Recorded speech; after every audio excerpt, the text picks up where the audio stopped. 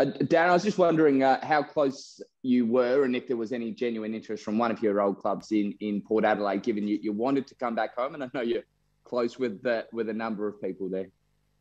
No, there was no interest there was no discussions with Port about that. They have appointed a fantastic operator in person in Stu Graham, and they'll be well pleased with that. But no, there was no discussions between myself and Port. Was it tough to leave Melbourne, given the wonderful season the D's have just had, or did that feel like a nice closure point for you? Probably both, Josh. It was really tough. You build a pretty good bond with people, particularly, we were away for 4 months last year in a hub in Queensland, and then again 5 weeks throughout the final series again. So you do build a really strong bond with players and staff.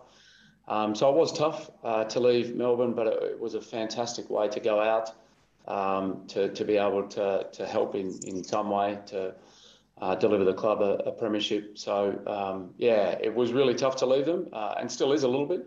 But it was a good way to go out.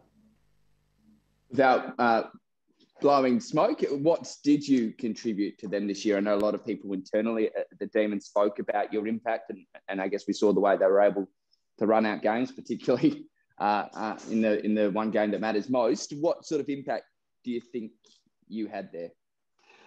I think between myself and the high performance and medical team, we were just able to provide the players with some resilience in their bodies, some belief in their bodies, and just provide Goody and the coaches with players that were able to execute his game plan.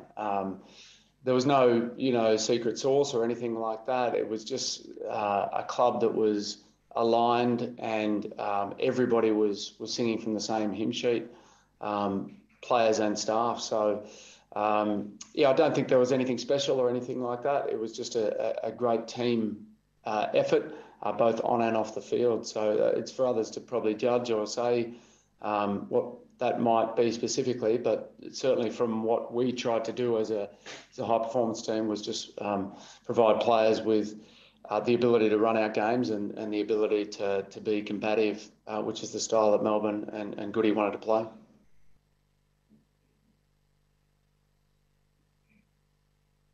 So, and from a high performance point of view, what excites you about this Crows list, and where do you see the real areas for growth? Certainly the youthfulness of the list really excites me.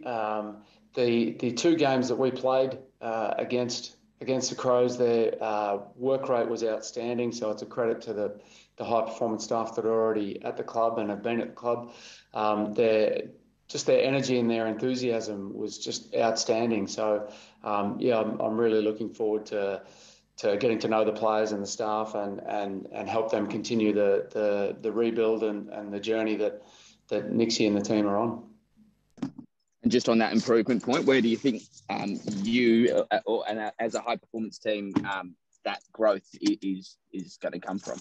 I think there's a natural growth with young AFL bodies, and what we'll try and do as a staff is just maximise that and just leave no stone unturned to make sure that the players can achieve their maximum. And that's our job really, is to do that. So I don't know the specifics of the list. Obviously, I've just come back from Perth yesterday, but what I do know is they're a young team with a real energy and enthusiasm for work, and I'm just looking forward to helping the staff maximise that.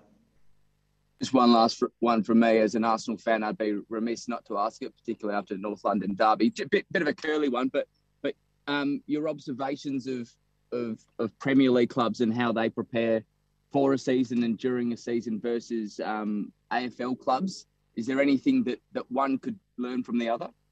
Oh, certainly. And we're lucky at Arsenal that we have Tim Parham as well, who's had Premier League experience with Arsenal. What we can learn is that the body is capable of doing more than perhaps what was traditionally thought in the AFL. The Premier League players, there was players last season who played 80 games, and the demands on their bodies that they put them through from both a training and game point of view is astronomical. And that's something that I've been able to take away from my soccer experience for sure. Thanks, Darren. Cheers. Cheers, Josh. Josh, Matt Smith, ABC. Sorry, who was that, Shuts?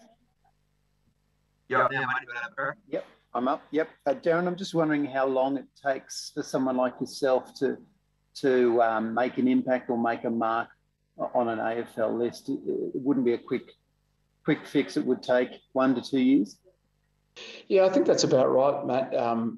It would be silly to go in and try and change everything from day one, because clearly there's some really good practitioners there, both from a medical and coaching point of view. So a lot of my time early on will be observing how things are done at the Crows, and then perhaps trying to alter things here or there if they're absolutely necessary, and embed myself in the culture that Ixie's trying to create.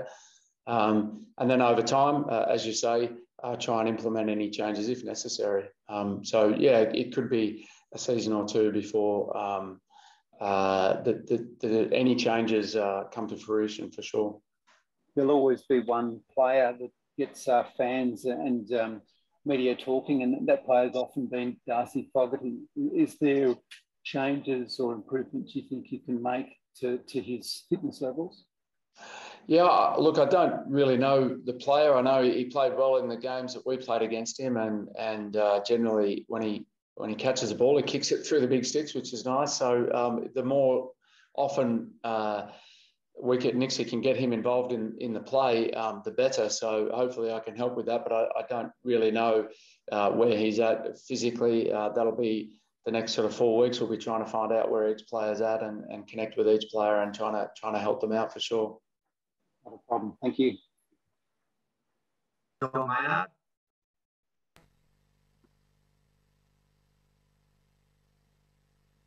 You there, Sean? If not, keep tracking Simeon from the Advertiser. Hey, Darren, how are you? Simeon. I guess following on from Fogarty, is there any one player in particular that you're really kind of excited to work with at the Crows, someone you've identified? No, I've really liked the midfield group, and their ability to spread has been pretty exciting watching from a distance. It's hard for me to comment on individuals just because I've had my hands full with the Ds, so it's very much more than a full-time job. So it's hard to comment on other players, but yeah, I really like what Phil Thorpe has been able to do in his first year. It's been quite incredible. So he'd be an exciting person to get to work with as well. And just following on from what you kind of said you've learned from your time in the English Premier League, did that kind of thinking about, what bodies can do, the physical, loads they can take, did that thinking come in when you were weighing up Stephen May's situation ahead of the grand final? Yeah, it's a good question. And it was probably, it was certainly a group decision with the medical team and the coaching team. As I think we said after the game, there's some pretty good research around what the mind can, what the body can overcome if the mind believes. So we were pretty confident that Maisie could get through. I think you saw he struggled a little bit in the second quarter, but after resetting at halftime, he was outstanding after that. So certainly wasn't necessarily the Premier League experience, but there was certainly a bunch of players over there who've been able to play with similar injuries that I've been lucky enough to be exposed to. So we were pretty confident that as long as he passed all the tests that we had him pass in the 2 weeks, that he'd be right to go. And luckily for the Ds, that's what happened. Yep. And finally for me, I mean, how long has this, move been in the making for? From Melbourne to the Crows. I mean, when did you kind of make the call? You wanted to come back to Adelaide. Yeah, I think anybody with kids would know that you want to be around them. And my kids were in Adelaide while I was in Melbourne, and the borders have been more or less shut for 2 years. So it's been a really rough 2 years in that front. I've been trying to explore opportunities with respect to the Ds and Simon to to get home with the kids once it was clear that the borders weren't going to open anytime soon. There's been conversations, but in reality, when my time at the D's ended, which was this week, that's when everything was confirmed. Thank you. Thanks, Simeon. Theo, Channel 7. Thanks, Shuts. Hey, Burjo, congrats on the move. I was just wondering, further to what you were just talking about then, could you just talk to us about the difficulty you did face in the last couple of years being away from your family and how hard it was for you personally? I'll do that without getting emotional with it, Theo. It's just been brutal, and I'm sure there's other families in that situation with borders closed and things like that. But yeah, having the kids in a different state and not being around them daily has been really tough, and it's been incredibly hard. The support of my partner Martha and the club, the D's in particular, Goody, has been just immeasurable. So it's been really tough 2 years, to be honest, and I'm just so excited that when I'm allowed into South Australia, I'll be reunited with the kids. So yeah, I'm pretty pumped about that. When will that be, mate? Do you know when you come over to Adelaide? No, I've applied for a permit and through SA Health, through all the correct channels, and now it's just a waiting game. Once that gets approved, then I'll do my 2 weeks quarantine and then get started. Hopefully, the sooner the better. I heard you say after the grand final win with the AFL.com.au interview that you tried everything you could to stay at Melbourne. Was that just in relation to family, or were there other sort of components? I mean, if things were different, would you have preferred to stay in Melbourne? Oh, it's just a family situation. Like any parent, you don't want to be living in a different city to your kids. Once those avenues were exhausted, there was only one option. And I guess with that interview as well, it was half an hour after winning a flag with people that you'd spent 2 years with and literally living with for a lot of that time. So there's a fair bit of emotion in that interview. Looking at Adelaide's record, I don't think from memory there was a soft tissue injury last year. I don't remember anyone missing through hamstring or calf issues. Is that a positive to come into a squad that obviously Matt Hass and the guys have done a significant job in preparing them to this level for you? Absolutely. The job that Hassie has done and Wall and Tim Cook and Cesar Doc and it's been outstanding. So I look forward to learning from them what they have done to keep the squad in the condition that they have, and also trying to apply anything that I might have to offer as well. But yeah, it's a real credit to them, and it's credit to the players as well. Is there a bit of pressure that comes with that, Burjo? Yeah, there's always pressure. I've just come from an environment where a club hasn't won in 57 years, and so there was a fair bit of pressure there. As we just spoke about, Arsenal have got, it's the 7th biggest club in the world in terms of finances when I joined them, so certainly pressure there. And I know the Adelaide environment, and if there were to be injuries and things like that, I know the pressure would come, but that's okay. That comes with the job, and in many ways, pressure is a privilege, and I'm looking forward to hopefully not having that pressure, but that's fine. Yeah, sounds like you're well equipped. Hey, lastly from me, could you just talk us through a few of the challenges? I know you've touched on the young group, but are there more challenges in working with athletes in their first or second season? Yeah, there are. Often those players, and particularly in the current environment where a lot of the Melbourne-based players haven't played footy. Certainly the kids that we drafted at the D's, Jake Bowie ended up playing in the back half of the season, but it did take them a long time to get used to playing against men and actually playing footy. So there are some challenges. And it's even the guys that have been playing at either a SANFL or under 18 level. playing against men in the heat of battle in AFL, takes some adjustment. So, there'll certainly be some challenges, but they're the exciting things about it. They're the things that I genuinely love doing, is working with young kids and hopefully helping them maximise their potential. Thanks, mate. Good luck with the move. Yes, thanks. Jake from Zero Digital Media. Thanks, guys. First of all, Burjo, congrats on getting back home, mate. I'm sure you'll be quite relieved. Just want to touch on your time at the D's quickly. One player under your tutelage that went through the roof was Christian Petrarca.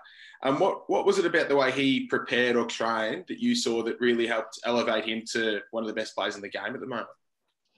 Yeah, I was lucky to come in at a time when Track realised that his potential needed to be realised, and he just matured as a person. And what he was able to do was every session that he did, whether that was in the gym or on the field, he attacked absolutely 100%. And I mean that. He was incredible in every pre-season session. So even sessions in December when other people might have been a bit tired or thinking Christmas is coming up or we still got 3 months till the season started, he dominated. And at the end of each session, we'd have a conversation about who was best on ground in each session, and he wanted to be in that conversation. And so it really was a credit to him and his ability to attack every single session with that intensity. And you just can't replicate that. You can't expect to train at sub-maximal intensity and then play at maximal intensity. It just doesn't work. So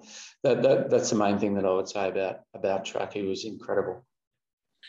Yeah, lovely. And with Stephen May, we heard him mention that he didn't want to know how bad his hamstring was heading into the grand final. You spoke a bit about the mental side of this, but how important is that mental side of getting your body prepared or thinking your body's prepared? How important does that mental side play a part in the physical preparation? Yeah, I think one thing I've learned in working with some of the, I've been lucky enough to work with some big clubs and, some big players in the soccer front is the pressure that are on those players constantly, agents and contracts and media and number of people watching, affects their performance and their injury level. So if we can take away some of that mental strain mental stress that players are under, they're able to perform a lot more physically.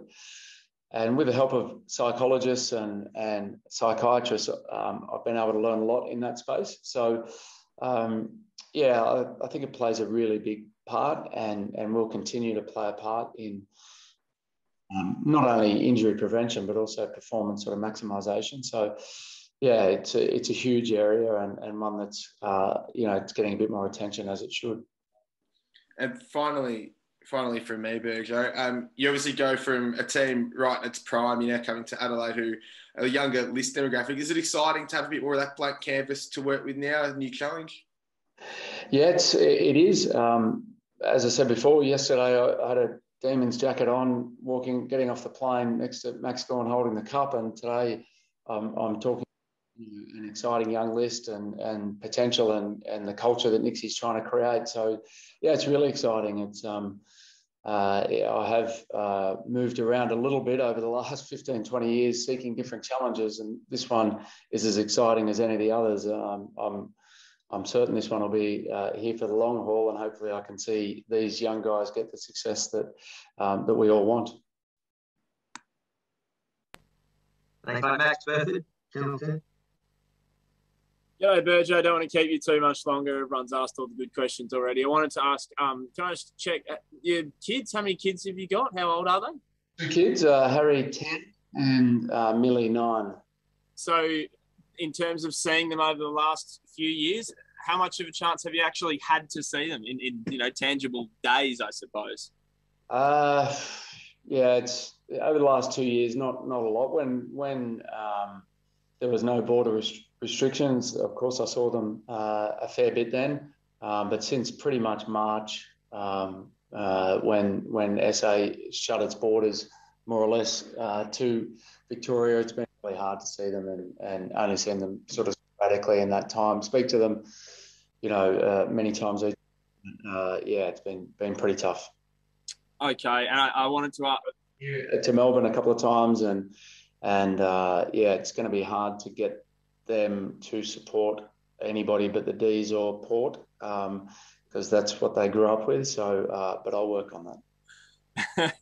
And I wanted to ask one for our Melbourne guys. They just, going back to the granny, the 2 weeks, 2 games in 28 days or whatever it was beforehand, from a high performance point of view, where do you sit on it all? How did you get them to that point that they could still perform like that? Does it matter? Do the buys matter? Just that sort of holistic little 2 games in 28 days. What do you think? I suspect it may have been that the media had not much else to talk about with a bye week. But if it wasn't, if that's what people believed, I remember having a walk just by myself and hearing some of the media stuff coming out of Melbourne about 1 game in 28 days versus the Bulldogs 3 games. And I started to second guess myself, because we were thinking, well, where do we sign up for 1 game in 28 days at this stage of the season? It's fantastic to give the players a bit of a freshen up while still putting them through really hard training sessions. So I started to think, well, maybe all these other people are right and me and Goody have got it wrong. But we had that belief from the start. We trained incredibly hard and also incredibly combative all the way through the season, which comes with risk. But that's the way that we chose to do it. And as it turned out, whether that made any impact, who would know? There's many things that contribute to team success. But I'll sign up again to 1 game in 28 days if given that opportunity, for sure. Thanks, Burjo. Good luck. See you soon.